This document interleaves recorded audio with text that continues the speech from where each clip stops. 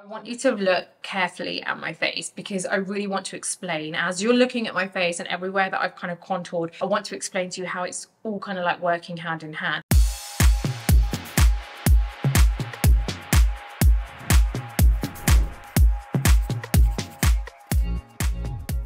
Welcome back to another educational beauty video. Today's video is super educational. So today's video is all about underpainting. It's about how you can use concealer to conceal, to contour, and also sculpt your face. You guys are gonna love this. It's so detailed. I feel like everyone needs to know this and it's really easy to understand.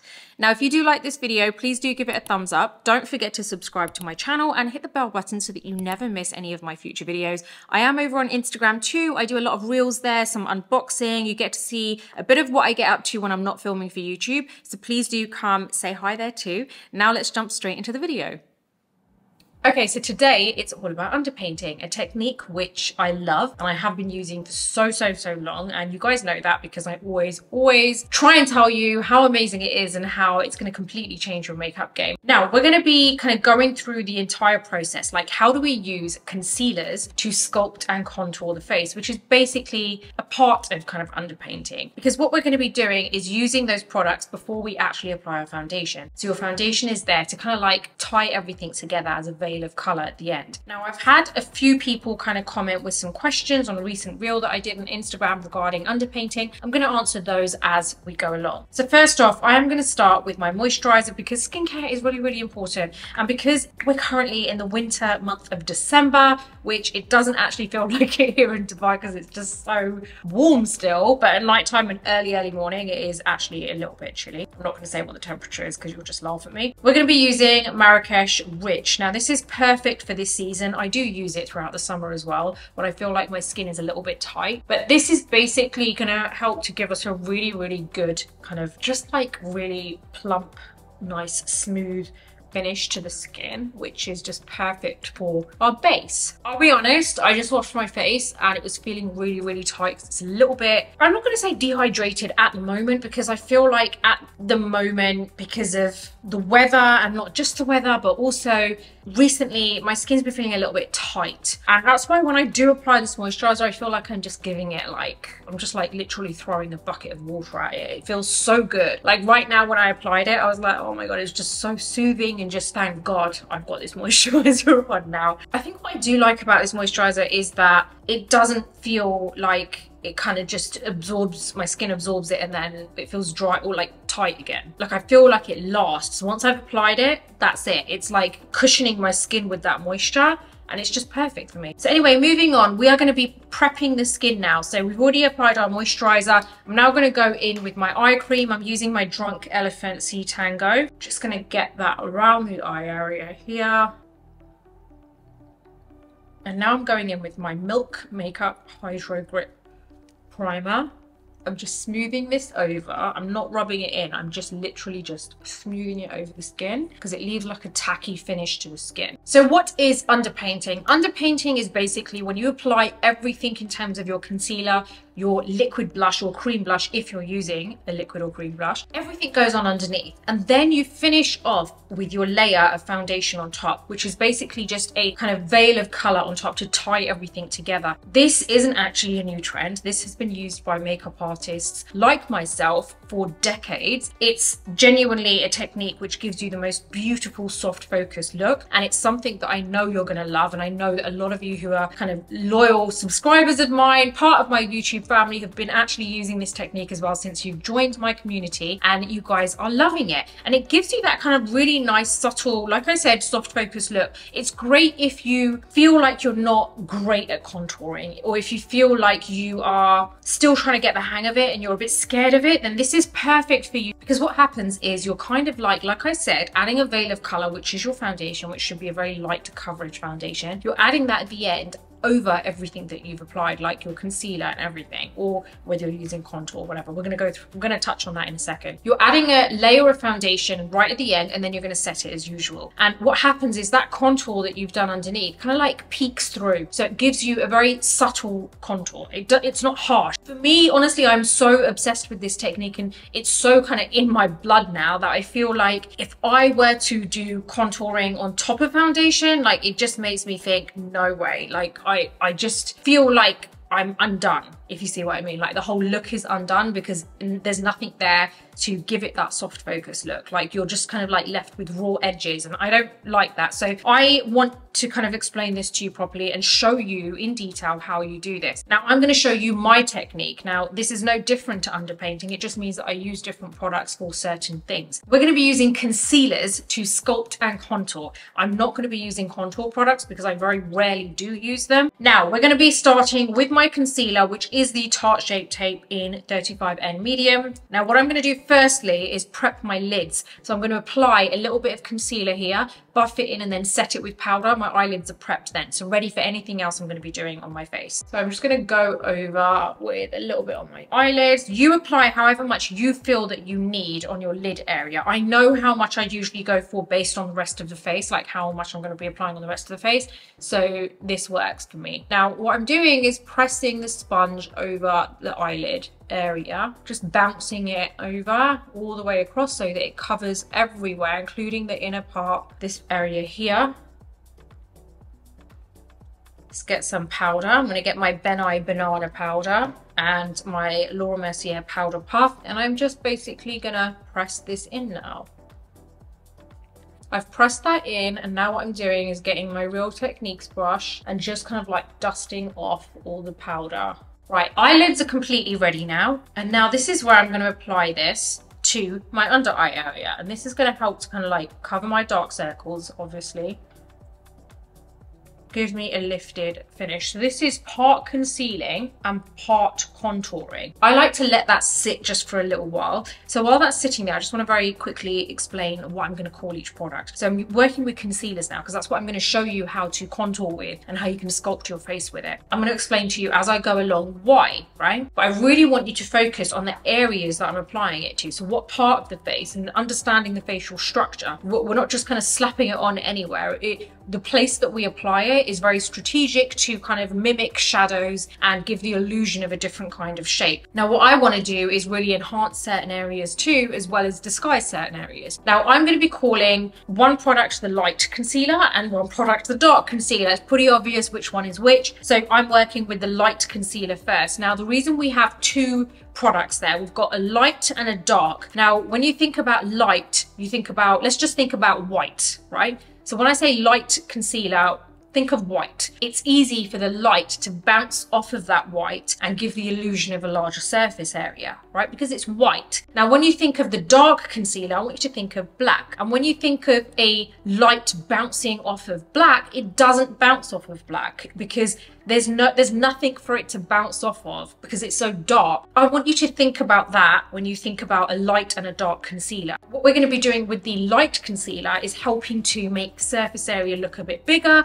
enhance those areas. Remember how I mentioned about how when the light bounces off, it gives the illusion of a larger surface area. And when we are working with the dark concealer, I want you to imagine, right, okay, no light is bouncing off of that. So that can be used to actually disguise areas and just kind of almost reshape certain areas. What I want you to remember is those two, the light and the dark, work hand in hand. If you only to use the light, yes, it will help to enhance certain areas, but when you use it with that dark shade, it's like a match made in heaven. It like literally they complete one another. So the light will be working at its best and the dark will be working at its best. So when you actually put those two together and you've got light areas and then you've got dark areas on your face, it creates depth. And that is what I really want to kind of explain to you, that what we're creating is depth on the face. Because of where we're going to be applying it, it's also helping to kind of sculpt the face. So I really hope that kind of made sense, and I want you to understand what the light concealer does. I want you to understand what the dark concealer does. Now, as well as obviously everything that I've explained, how light and dark work together really well, I want you to also understand that we're also helping to conceal. Primarily, it's the light shade that is really going to be doing a lot of the concealing for us. I felt like that didn't come out of my mouth, right? A lot of the concealing for us. The dark shade, I like to use a concealer still because I feel like the texture is great. It dries up nicely on the skin, and it works well if you're using the same kind of texture. You know, I don't want to use a contour product which then kind of slides all over the place or kind of like fades after a little while. So at least I know when I'm using concealers, I'm kind of like, you know, getting the best of everything. I'm getting some concealing. I'm also helping to enhance areas and disguise areas. And I know it's going to stay put there because that's what concealer is made to do as well. I hope this all makes sense. Now we're going to go in and buff this under eye area.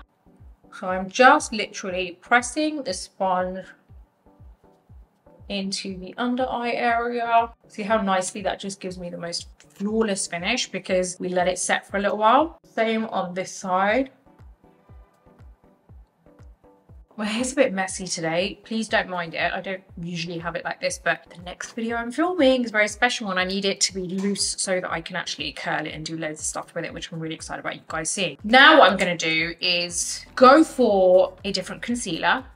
I just want to make this very, very clear, right? Because when a couple of you have seen the videos in the past that I've done, you've seen that I use maybe 2 concealers as a light concealer, and you're like, wait, whoa, that's too many concealers going on. Like, I'm not going to use that many concealers. I really, really want you to understand that when you see me doing these videos, I really am showing you how good products are, certain products are that I absolutely love, but also the technique. The only reason that I use 2 light concealers, the only reason, it has nothing to do with the technique, like in terms of the underpainting technique at all. I like more coverage on my under eye, but the rest of my face, I don't like it to be too heavy. So if I was to use my Shape Tape everywhere else, it's just going to be too like almost mask-like. So the only reason I use a separate concealer is because this is like not much coverage. The NARS Radiant Concealer is not much coverage for me. It's just not strong enough for my under eye area, but it's perfect for the rest of the face. So it's not really to do with the color. It's purely down to the fact that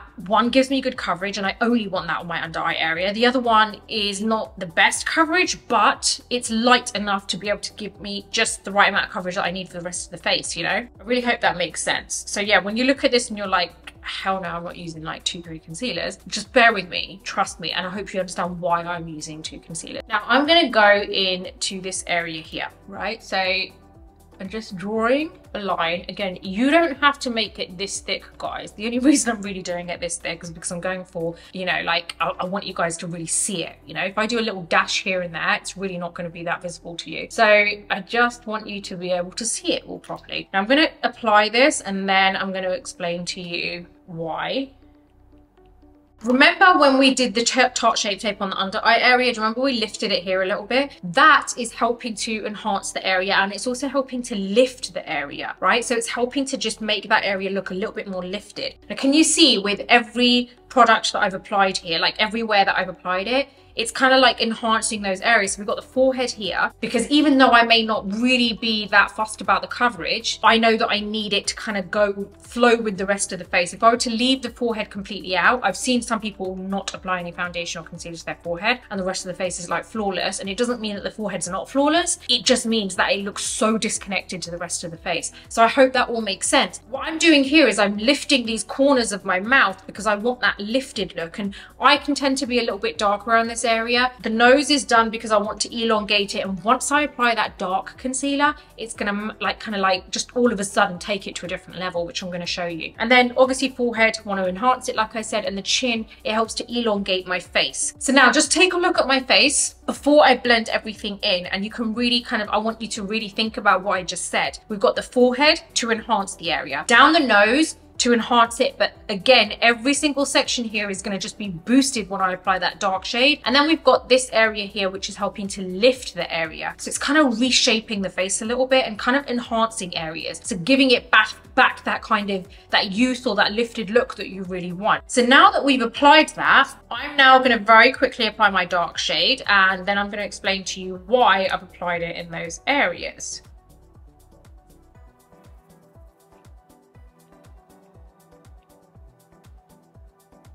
I want you to look carefully at my face because I really want to explain, as you're looking at my face and everywhere that I've kind of contoured, I want to explain to you how it's all kind of like working hand in hand. Now the forehead area we enhanced, and what we're going to be doing is we've got a dark shade here, right? That is going to help to just slim down the forehead a bit. So this area here, but you will notice more of a difference when I start buffing everything in. That's when you'll really see it. But I really want you to see the lines at the moment so you can really see my positioning of everything, you know, my placement of everything. So we've got two dark shades here. It's very close to the hairline because we're going to be blending this into the hairline. This is going to kind of like make this look a bit smaller there. But then the light shade is going to enhance that area. Do you see what I mean? If I had only applied this, it's really doing half the job. Now the nose area, you've got a little kind of V shape just in the tip of my nose because personally, I feel like the tip of my nose is a little bit bulbous. So what I like to do is just make the tip look smaller. And that V there is going to really help to just kind of like give it that nice small button effect, which I personally like. I've got the dark shade on either side of the bridge of my nose. The light shade that I applied there helps to kind of sharpen that, kind of lengthen the bridge of the nose. And this dark shade here helps to just make this look slimmer, right? Now we've got this section here, and here it comes from the top of the ear or roughly around that area.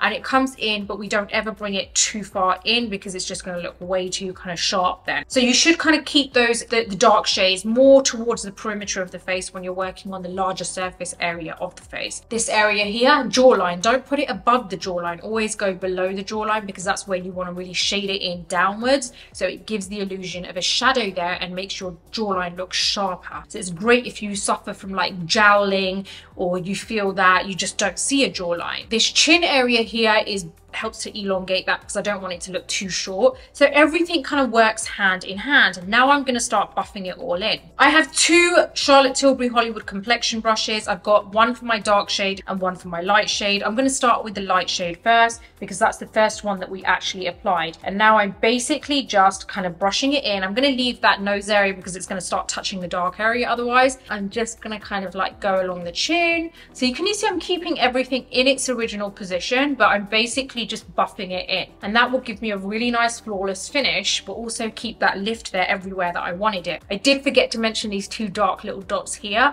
because when you apply just a tiny dot here, it helps to actually make the lips look bigger that way. Really go small with your amount because if you do too much, it just looks like a moustache. So, okay, now what I'm going to be doing is going into the dark shade. I'm going to use my other brush. I'm going to start with actually just buffing this into the hairline, but I'm keeping the shape, like the positioning, the placement where it is. I don't want to blend it out too much. Like I don't want it to look like all of a sudden it's gone into a different area. Can you see this? Like it looks more like a shadow now. And now same thing here. We are going to just basically we're going to keep pressing. We're not bringing it too far into the face. We want to keep the positioning where it is, but we just want that to look really nice and soft now. So same thing here. We are going to be just buffing this in here and then do the jawline. See how I'm just buffing this downwards now? So I really hope you can see how that's made the face look sharper. But can you imagine just leaving this as it is? It's just way too much. We're going to be putting a veil of colour on top shortly. I'm flipping the brush, so I'm using the smaller part. And I'm going to keep this shape the same. I want to just soften it so it doesn't look so kind of sharp, you know? And that light shade down the middle, I'm just going to literally go over with my finger a little bit so it doesn't look like there's too much product there. And then right here, same thing. Very, very subtle, but everything is still there. It's kind of obvious, but it's soft, right? But now we're going to make it even softer shortly. Now let's apply a little bit of blush because I really do want to see, like show you that whole underpainting technique in full. I'm going to be using this, which is from Hindash. It's this new Colour Fluid Ultra Matte in Heartist, and this looks like a really nice colour. So I'm going to just paint this kind of on just in this area here. And you can, the great thing about underpainting that is if you want to go extra with everything, you really can, because you're going to go over with a veil of colour, which is going to make it look a lot more kind of subtle. So I'm just getting my Sigma F67 brush, and I'm just basically going to buff this in. This is the first time I'm using this, guys, and I love it. It literally just blends in so easily. I love that. And this color is just so nice. And I have a feeling this is going to be great, like if you want to mix it with other shades. Obviously, because when a makeup artist creates products, it works way better because we take into account mixing, because that's what we love to do and that's what we have to do when we're working on clients. Now what I'm going to do is I'm going to get my foundation. So I really hope you can see how this is kind of giving the face depth. It's all a bit too much at the moment. So we're going to get our foundation. Okay, and the foundation I'm going to use is my Hourglass Ambient Soft Glow Foundation. My shade is 10.5 and it's a really, really lovely foundation. I'm just going to put this on the back of my hand. Now this is where we're going to buff this into the skin, because I'm sure you're probably wondering, well, if it's going to be a kind of like veil of color on top, then isn't it going to move everything around? It really doesn't, as long as you apply it in the correct way. Plus, if you were to apply contour, like as in like actual contour products, you know, like cream contours, and you were to do that first and then you were to go in with your foundation, the problem you have is the products underneath will probably move because they're not meant to set, right? When you look at kind of cream contour products, majority of them don't really set and stay in place. And that's why I love using concealers, because obviously I'm going to get my concealing out of it, right? It's going to conceal the areas that I want it to conceal. But the brilliant thing about it, concealer is made to actually set, right? It's made to set, or as good as it could possibly set, right? So when you apply it, you actually, like now, this is not going to go anywhere. It's much easier for me to apply that foundation on top because it's not actually going to move the product around anywhere. So now what I'm doing is I'm getting this foundation, I'm buffing it into my sponge first, so I don't want to get a whole dollop of it and just move it around. I've buffed it into my sponge first, and then I'm going to start buffing it into my forehead, right? So I'm going and being like very clever with how I'm applying it, where I'm applying it. Work your way down from the top, and I'm never gliding, I'm always bouncing, right? So this sponge will never kind of move back and forth. The only place it kind of does is like along the jawline, because I really want to make sure I get that blended in. Now I'm going to go on the under eye area. You're going to see how everything starts to look really soft focused. And I can promise you, had you not have applied any of this contouring with concealer underneath, and you had just gone in with your foundation, generally it would not look the same at all. It would look very flat, just like you've just put foundation on and that's it. Like this gives you a way more kind of softer finish. And let me just answer a couple of questions that I can remember off the top of my head. On Instagram, like someone put, I've tried this technique, but then when I apply my foundation, I feel like everything looks really flat and it just covers everything up. That's because you're probably using a high coverage foundation. A high coverage foundation is not going to work with this technique, because what's the point of doing anything underneath then? So a high coverage foundation is usually there because you want full coverage just from the foundation. This isn't for that. It doesn't work with a full coverage foundation. You need a foundation which doesn't have amazing coverage, because there's no point in it, because you want all this to peek through, right? So you've got to think about how you're what products you're using. Okay, so we are just kind of like buffing this all in. I love how this pink is just peeking through. It's like the perfect amount. Right, now we've got to the kind of like jawline. I'm just gonna really kind of make sure that's nicely blended in. See how you can still see the sculpting coming through. And trust me, I can't stress this enough.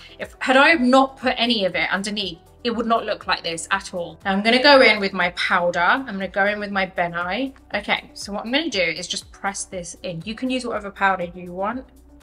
I am just going to basically press this in there, just to my under eye areas. And can you see how I'm kind of like mimicking where I applied all the light shade concealer? And I'm just dusting it off with a big brush.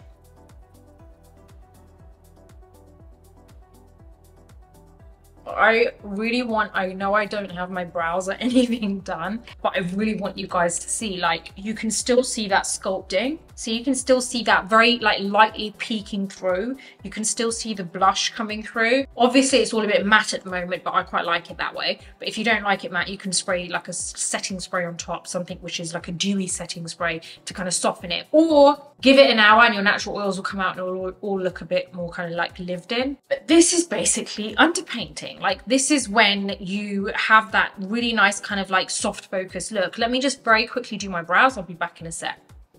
And I'm back. I've done my brows. I've just added the tiniest amount of lip liner. And now what I want to do is just kind of show you how you can contour on top with powder if you want to. So if you feel like you want to just bring something out a little bit more, like everything's very soft focus, but if you really, really want to go a bit extra, like sometimes I go extra on my nose area, that's what I'm going to show you. Now I like to use a bronzer because it's a little bit more warming. I don't really like to use kind of grey products on my skin. It doesn't do anything, and well, to my skin anyway. And then in certain lights, it looks like I've got a dark, it just looks weird. So anyway, I'm going to use this. It works perfectly. This is my Fenty Sunstalker bronzer in Shady Biz and my Fenty 200 brush. Now this is my dark shade. So remember we've got light and dark. I'm doing dark first. So this is, I'm going to do the, well, this is my brush. That's what I was going to say.